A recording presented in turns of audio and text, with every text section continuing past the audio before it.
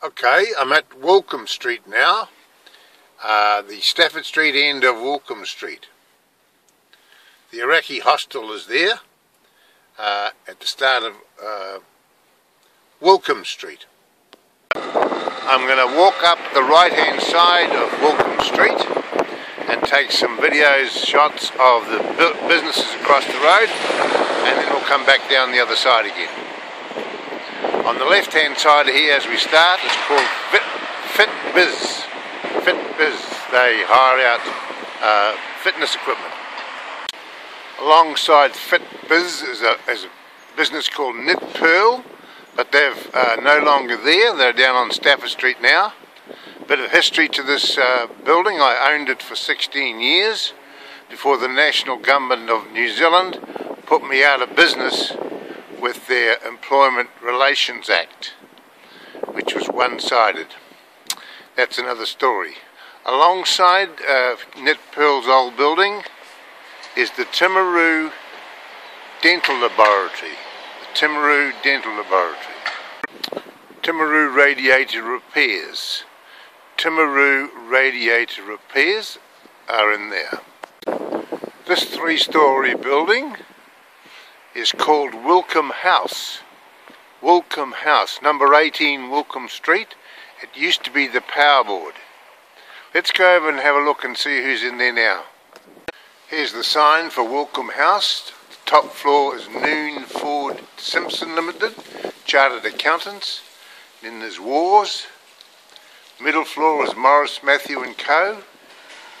Financial Solutions Canterbury, TaxLink Taxation Accountants, FMG Advice and Insurance, Community Dental Clinic, Child Development Service, South Canterbury District Health Board, ground floor and the ground floor Primary and Community Services, District Nursing, Public Health Nursing and Community and Public Health. We come to a street called Barnard Street on the corner of Woolcombe Street. Yes, this is the former South Canterbury power board, and it's good to see it's been utilised again now. Woolcombe House is its new name, and a lot of government departments in there, which is good to see.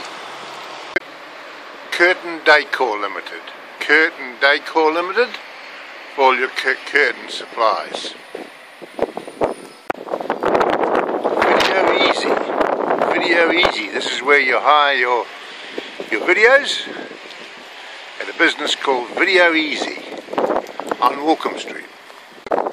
This is an old house, and the owner of this building it's Port FM. This is a Port FM radio station. You can't see the name of the building because it's behind a tree.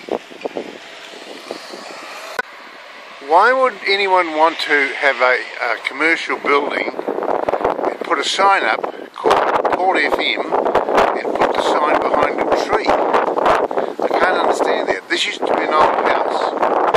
And yeah, cut the tree down, Brent. Yeah, I went and told them to tell Brent, who owns the business, to cut the tree, and she said we've already told him, but it doesn't make any difference. Unbelievable. There's the New Zealand Fire Service Station, Timaru. Nice handsome looking building there where all the firefighters do their training and that. There's the fire engine thing there, the high building. Over here we have the IWOFMU 5308. I'm not too sure what that building was. It must be some sort of a lodge, I think. 43 Woolcombe Street, someone might be able to tell me. On the corner of Woolcombe Street and Barnard Street is Plumbing World. Plumbing World. On the opposite corner is Mitsubishi Motors. Mitsubishi Motors. There's the service centre there. I think the building alongside it is empty. Engine Overhaul Services Workshop. Engine Overhaul Services Workshop. This used to be a dairy many years ago. It's now all boarded up, and there's a guy who lives in this, or used to live in it, don't know whether he still does.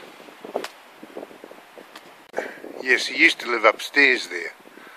I'm not too sure whether he still does. Not too many years ago, this car park here used to be a car sales.